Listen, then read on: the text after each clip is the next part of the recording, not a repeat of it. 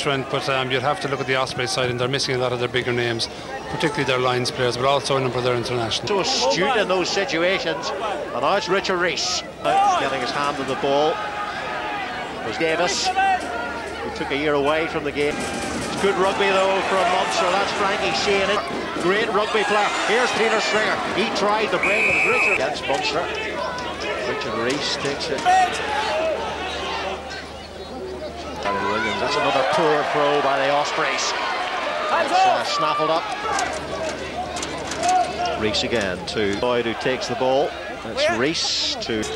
Yeah, it's great to see Alan. You know, Alan, a player at the top level. You know, it's great to see him. Exactly. And that's international. Now Rees, blindside, but not a good pass, and puts Sean Payne under a lot of pressure, and he's driven the opportunity of the match. An injury time at the end of the first half. A little bit deep there from Paul.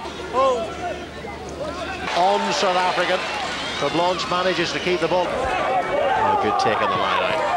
Brentford being around Thailand, New Zealand and Australia. Lots of very close eye on things in there. Eventually comes out. Tackled by O'Driscoll is missed, and that means Rees has a chance to break. Poor pass in midfield. Advantage goes to the Ospreys. They might be needed in one of the bigger... Stephen Keogh's played 3 games in a row.